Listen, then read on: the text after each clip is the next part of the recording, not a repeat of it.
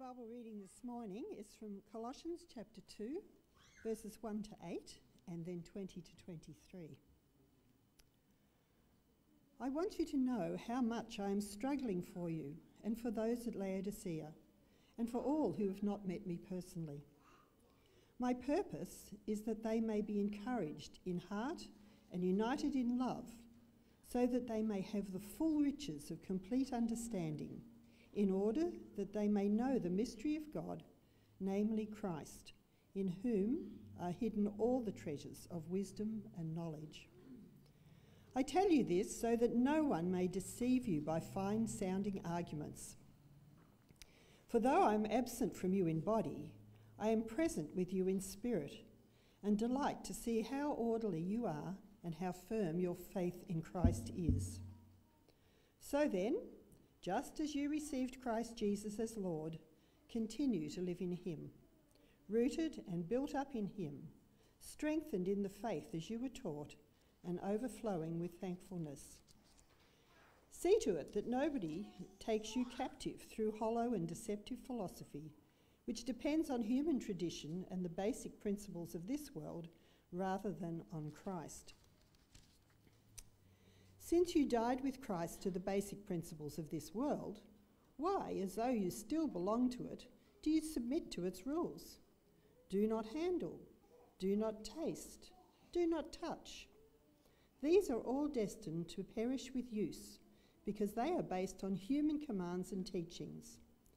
Such regulations indeed have an appearance of wisdom, with their self-imposed worship, their false humility, and their harsh treatment of the body, but they lack any value in restraining sensual indulgence.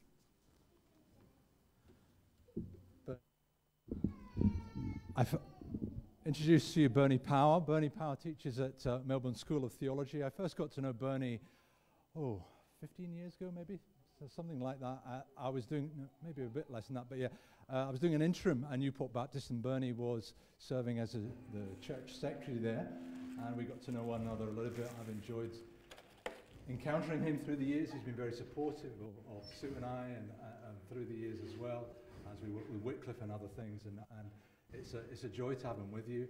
Bernie teaches at Melbourne School of Theology, and he teaches on Arabic and Islamics, did teach on apologetics until recently, and I'm sure he's got a good word for us this morning. So let's pray for Bernie as we begin this morning. Lord, thank you for your word, which is truth, your word, which is life, and we pray that as Bernie, as a vehicle of your presence, would be truth and life to us, and light and love of the grace of Christ.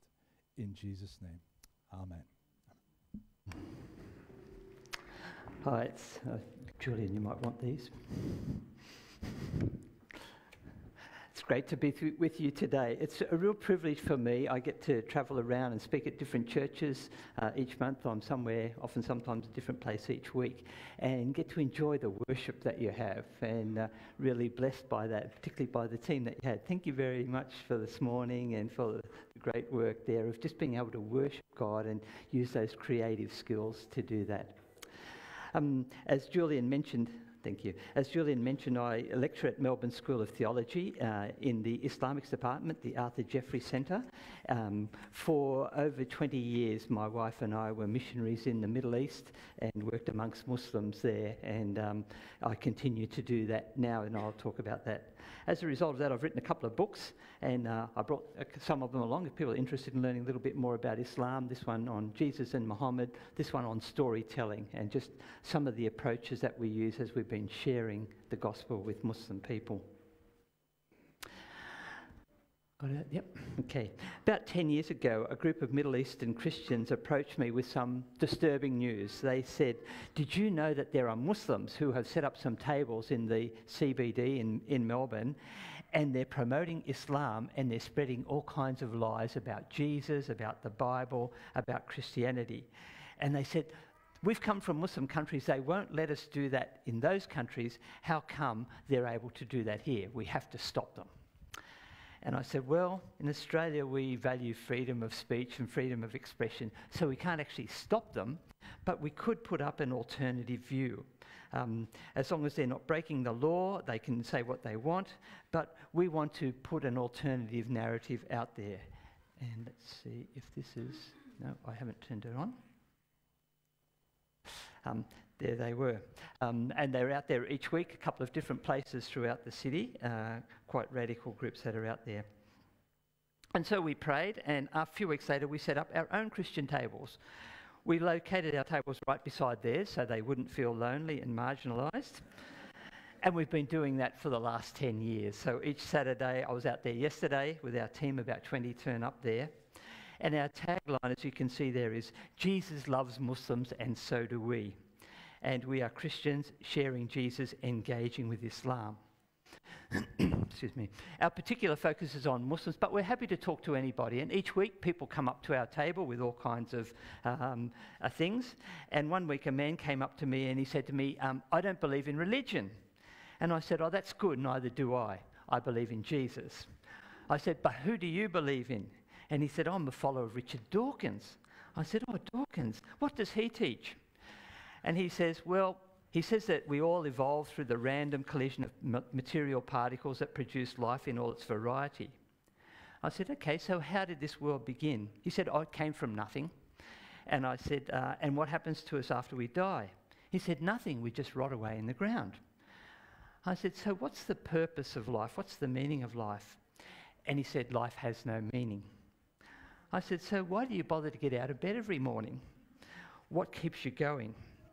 And his answer astounded me. He said, yes, in fact, I've realised it would be too hard to live a life with completely no meaning. So I have, and these were his actual words, I've deluded myself into believing that life has some meaning. So I'm living under a self-created delusion. I should point out this man was an intelligent guy. He lectures in a university here in Melbourne. And then he said to me, at least I'm better off than all these people you can see walking by. They don't know that they're deluded, but at least I know. I said, that's probably the saddest thing I've ever heard in my life. And it just reminded me of Paul's writing there in Colossians, where he says, I say this in order that no one may delude you with plausible arguments. We're living in a time of extreme political division that's going on. We've got competing ideologies from the right and from the left that are trying to force people to choose between them. And it's really difficult now, and as I've lived, I don't think it's a more difficult time to take a neutral view on anything. People are constantly pulling you one way or another. And people are often scared to say what they really believe for fear of being cancelled. And so the question is, how can we live as faithful Christians in such a challenging and unstable context?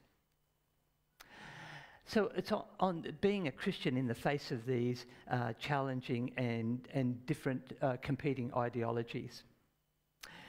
Well, the church in Colossae that Glenda read this morning, thanks Glenda, faced a similar situation. The congregation there was riven by two very diverse ideologies. On the one side, there was this Greek heresy of Gnosticism, which taught that some had special knowledge about what was going on. They had some kind of inside knowledge. You can see the man with his head poking out, and you can see what's happening behind the scene. They claimed that they knew spiritual secrets in the spirit, that were mystical secrets in the spiritual world that was unseen by the rest of the congregation. They were the people with the special gnosis or knowledge. But on the other side of the congregation was the Jewish heresy of traditionalism, causing some to become very legalistic. They set down very strict rules of behaviour, way beyond what the scriptures taught, and they were expecting others to conform to these rules. And so behind both of these groups were two ultimately competing and irreconcilable worldviews. So how was Paul going to address this divided congregation? He says, take care lest there be someone who leads you away as prisoners by means of philosophy and idle fancies, following human traditions and the world's crude notions instead of following Christ. Now, the sad thing is that we also see these kinds of divisions within the church. There are Christians who have fallen prey to similar divisions. Each week in the city where we have our stand outside, one of our stands outside the State Library and another one down on Burke Street, another one at Flinders Street. And almost every week there's a public demonstration, a crowd that moves by. One of them is the Sovereign Citizens March. And Christians march amongst them as well. And they believe the whole world is ruled by conspiracies. I met a couple of these yesterday. They set up some large posters beside our table. And for them, the enemy is big government and fake news. COVID, according to them, was a ploy created to inject people with mind-altering drugs called vaccines that they said would turn us all into obedient sheep. And they talk about chemtrails and 5G networks and other things that governments are using to corrupt our minds and to manipulate our lifestyles. Climate change, they say, is a conspiracy to take away our cars so that the government control our movement and we'll all be like prisoners in large concentration camps. That's the ultimate plan. Physical control will be followed by mind control, and they say we need to fight while we can. And so the mindset of this community is one of fear and conspiracy. And I should point out that many of these people are good Bible-believing Christians. In fact, this couple that were there yesterday, as we talked with them about Christ, they said, oh yeah, we follow Jesus, we're believers in him as well. And there's some truth. We can't deny any of this stuff about the government is involved in a lot of stuff that they should not be involved in. They've overstepped the mark in so many ways. Let's not be unrealistic about that. But there is also the verse in Isaiah 8 where Isaiah says, "For this is what the Lord has said to me, with a strong hand, saying, do not call conspiracy everything these people regard as conspiracy. Do not fear what they fear. Do not live in dread. The Lord of hosts is the one you should regard as holy. Only he should be feared. Only he should be dreaded." And in effect, that's what these people have done. They've allocated too much power to the negative forces and their ideologies, and they had lost sight of God's ultimate rule in the world and his purposes for history. So that's from one end of the political spectrum. But each week in the city, we're not the only ones out there.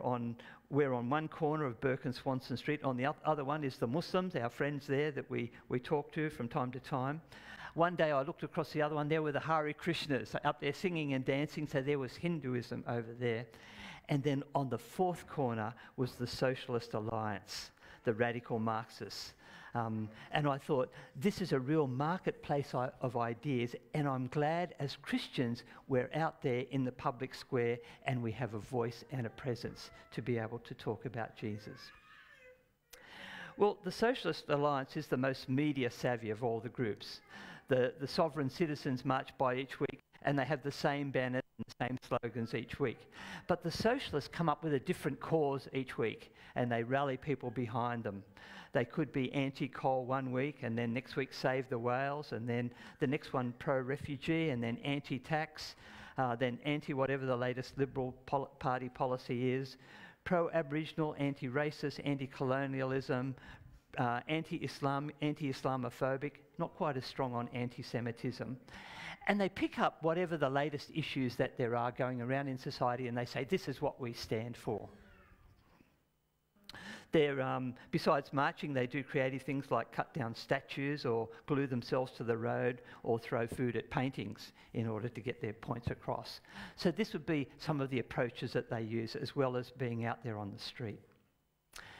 And they've got a relatively simple narrative, and it's this: whatever happened in the past is bad and it needs to stop straight away.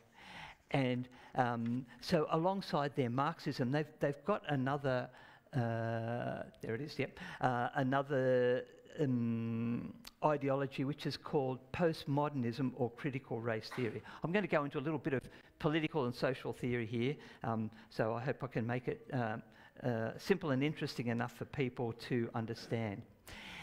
in this theory at its heart divides all people on the basis of their identity. So you're not an individual, you are part of a group. And it says that all injustice is a result of oppressive structures and systems that are based on an unequal power. And they call this intersectionality. So this is a place where these identity distinctions are made. And the most important ones they've got up there, they're there in red, would be your race, your gender, sexual orientation. And there's a hierarchy in this. If you are white, male, straight, and cisgender, that means you identify with the gender you were assigned at birth, then you have the highest amount of power in your society, and you must therefore be a privileged oppressor. But if you have none of these, then you are the most marginalised and oppressed person. You are an eternal victim. And they have categories in between, and all of these hold grievances about those who are above them. But these aren't just sociological distinctions that you can't tell this by looking at a person. According to this worldview, each category towards the powerless end has greater moral authority. They say they have a greater ability to see the way things truly are because they've experienced discrimination and exploitation, and only powerlessness occupies the high moral ground. So suffering, oppression brings true knowledge. So the majority is always bad and always wrong, and the minorities are always good and always right. So this is the division that they have within the world. And I've sat and talked with these people from this group about their beliefs. And the main way to get through this, the way that this is exercised is through language. Where are we up to? Yep. What they call dominant discourses. And this is what they call a truth claim. It can be grounded in any kind of thing. It could be grounded in reason. It sounds a good idea. It could be a scientific claim. It could be a religious claim or a moral claim. And in their perspective, language doesn't just describe reality, it actually constructs it and creates reality. Things aren't really true, you just make them true by talking about them. Power structures mask themselves behind this language of rationality and truth. So academia, for example, I'm an academic, they would say we're hiding behind our unjust structures when we talk about academic freedom. Corporations, when they talk about free enterprise, are basically using this way to oppress people. Science, when it talks about empirical objectivity, is just a way of oppressing other people. And religion, with its talk of divine truth, is a tool for oppressing others. And they say all of these truth claims are just constructed narratives that are designed to dominate other people, and as such they need to be unmasked. So reason, debate and freedom of speech are totally out because they're just using these to get more airtime for these dominant narratives. And the only way to reconstruct reality is to subvert these and so control the speech and so the growth of cancel culture. So when a person comes to speak who does not hold the view, you turn up at their meeting and you shout them down. And you may have seen this. I know speakers who have had this happen to them. They'll turn up there when they hear you're speaking, turn up and they'll just shout and scream at you because they say you have no right to speak. So according to this, those with more privilege are blinded by their social location. They shouldn't be allowed to enter into any debate. They have no right or ability to advise the oppressed. They must simply give up their power. Now, it's an illusion to think that as an individual you can carve out any identity different or independent of others than your race, your ethnicity, your gender, and so on. The system won't allow that. It kind of locks you in to the way that you have to be. It's a very kind of deterministic ideology. The only identity is your group identity. The only rights are your rights as an individual. And so guilt is assigned to people on the basis not of their individual actions, but on the basis of the group that they belong to and their social and their racial status. But at the same time, a person may choose to identify as a member of another group. You can move across these groups. Gender, for example, is not binary. It's not just male and female. It's multifaceted and fluid. And there's a whole lot of different ways that you can be a person of gender. And you can choose to identify with someone or as something or someone you want to be. The comedian John Cleese of Monty Python fame jokingly claimed that he now identifies as a Cambodian policewoman because he always wanted to be one. So with this critical race theory, what it does, it divides people into a kind of a totem pole and puts them in a thing of power and non-power, of oppressor and victim. And this division is something that's really separating people. And some Christians have bought into this kind of left-wing ideology. It's out there, and if you read stuff, you'll often see it coming through in sometimes very subliminal ways. But the gospel has an answer to that. For those who want to divide based on gender and race and class, God says there is no Gentile or Jew. There's no circumcised or uncircumcised. There's no barbarian or Scythian, slave or free, but Christ is all and is in all. And Paul writes, there is neither Jew nor Greek, slave nor free, male or female, for you are all one in Christ Jesus. So we've looked at two opposing views of the left and of the right. The right promotes this politics of fear that's based on conspiracies, these terrible things that are happening or going to happen. The left promotes the politics of guilt that are based on your identity. And it looks like these two ideologies might be irreconcilable, and in essence they are. And that's why we've got these divisions happening in society and people not listening and not talking to each other. The right looks to the future and they're fearful that the governments are going to take us there. The left looks to the past and they're horrified at all the atrocities and injustices, and then they want to pass the blame for that onto our current generation. Faced with similar divisions in the church of Colossae, Paul says to them, don't think that Greek philosophy, that's secret knowledge systems, are going to save you. They won't, because only Christ can save you. Don't look at Jewish asceticism with all its rules and regulations and think that they will save you. They cannot, because Christ has already saved you. And our advice to the modern world is the same. The conspiracy theories of the left and the historical obsessions, conspiracy theories of the right and the historical obsessions of the left will not save us. They will only bring more division. They'll try to neatly divide our world into two classes, the oppressors and the victims. On the right, the government is using the weapons of COVID, lockdowns and fake news as our oppressor, and we are the victims. For the left, the patriarchy, colonialism, capitalism, and all these others are the oppressors, and we are their victims. But as Christians, we actually see the world in quite a different way. We're not subject or we don't submit to all of these forces. This doesn't mean we become inactive, unthinking quietists. I think we must work towards a better future and engage our society politically and ideologically, which is why we're out on the streets every week. We recognise that the future belongs to Jesus, and he calls all people to come and join in his kingdom.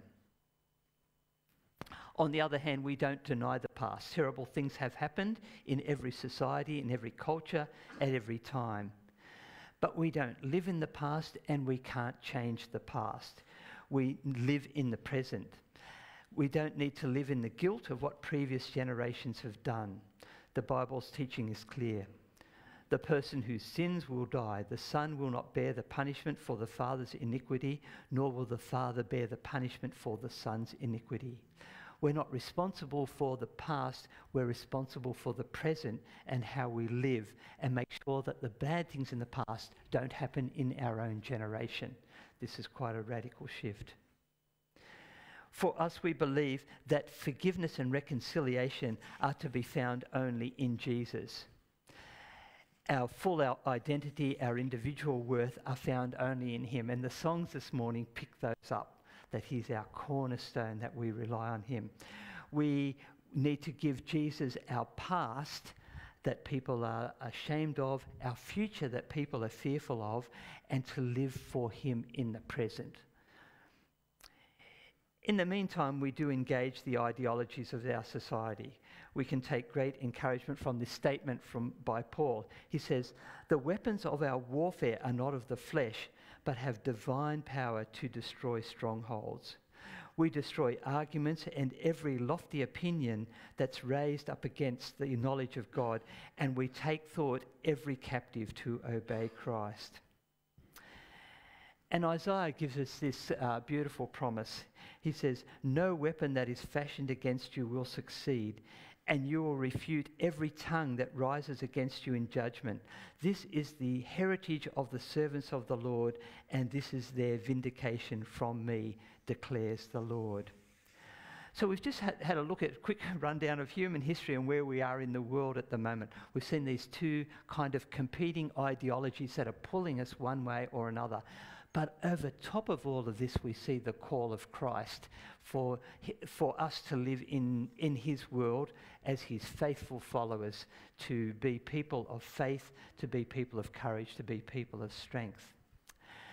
To encourage us in that, I want us all to stand together and we'll read together a section from Colossians 3. So if you can please stand up. Let's read this together. "Since then, you have been raised with Christ. Set your hearts on things above, where Christ is, seated at the right hand of God. Set your minds on things above, not on earthly things. For you have died, and your life is now hidden with Christ in God. When Christ, who is your life, appears, then you will also appear with him in glory. Therefore,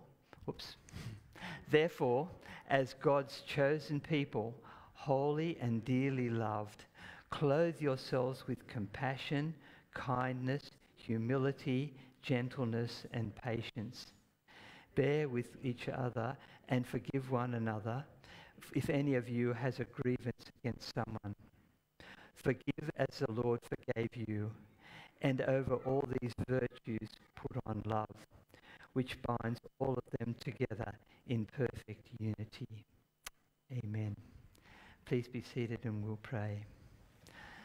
Lord, we thank you that in Jesus we have freedom from all the rules and the regulations, the expectations, the demands of this world with its desire to push us into particular categories.